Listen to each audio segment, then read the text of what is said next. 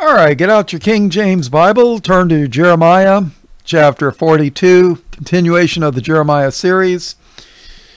This is Chaplain Bob Walker, Light of the World Ministries, John 8:12. Jesus said, I am the light of the world. He that followeth me shall not walk in darkness, but shall have the light of life. And Jesus is that light of life. Jeremiah 42 and verse 1.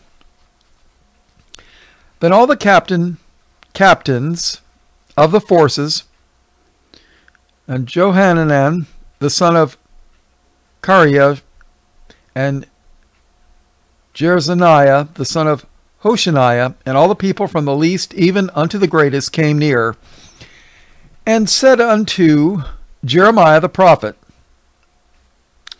Let, we beseech thee, our supplication be accepted before thee, and pray for us unto the Lord thy God, even for all this remnant, for we are left but a few of many, as thine eyes do behold us.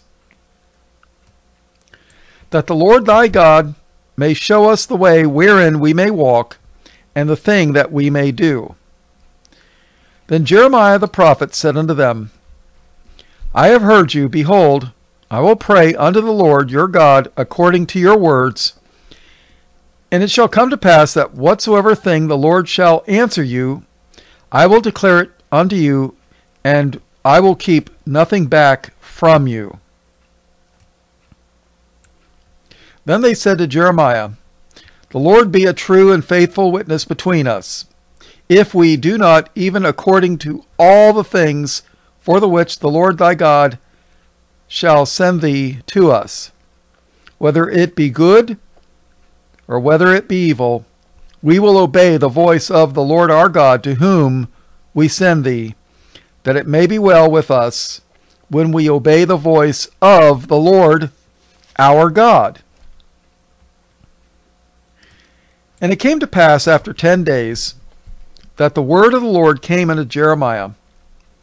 Then called he Johanan, the son of Kareah, and all the captains of the forces which were with him, and all the people, from the least even to the greatest.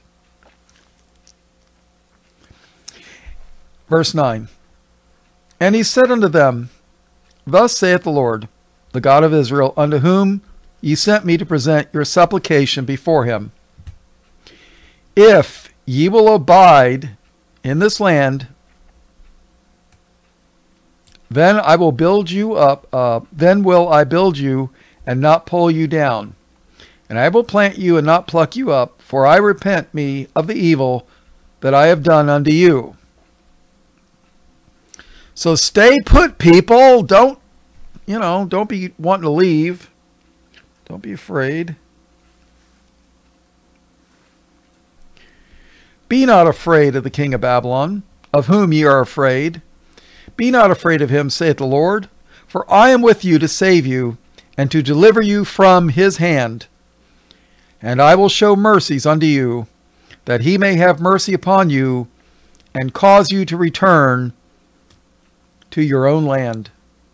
But if ye say, We will not dwell in this land, neither obey the voice of the Lord your God, saying, No, but we will go into the land of Egypt, where we shall see no war, nor hear the sound of the trumpet, nor have hunger of bread, and there will we dwell. And now therefore hear the word of the Lord, ye remnant of Judah. Thus saith the Lord of hosts, the God of Israel, If ye wholly set your faces to enter into Egypt, and go to sojourn there, then it shall come to pass that the sword which ye feared shall overtake you there in the land of Egypt. And the famine whereof ye were afraid shall follow close after you there in Egypt, and there ye shall die. See, the Lord had brought Israel out of Egypt. He doesn't want them to go back to Egypt. 17. So shall it be with all the men that set their faces to go into Egypt to sojourn there. They shall die by the sword, by the famine, and by the pestilence, and none of them shall remain or escape from the evil that I will bring upon them. I think the Lord's making a point here. He wants you to stay in the land of Judah. What do you think? Verse 18. For thus saith the Lord of hosts, the God of Israel, as mine anger and my fury hath been poured forth upon the inhabitants of Jerusalem, so shall my fury be poured forth upon you when ye shall enter into Egypt, and ye shall be an execration and an astonishment and a curse and a reproach, and ye shall see this place no more. Execration. It's a curse. I had to look that up. I didn't even know. I've read this before. So if you go down into Egypt, when ye shall enter into Egypt, and ye shall be an execration, a curse, and an astonishment, and a curse. When the Lord says something twice in the same sentence, pay attention. And a reproach, and ye shall see this place no more. The Lord hath said concerning you, O ye remnant of Judah, go ye not into Egypt. Know certainly that I have admonished you this day.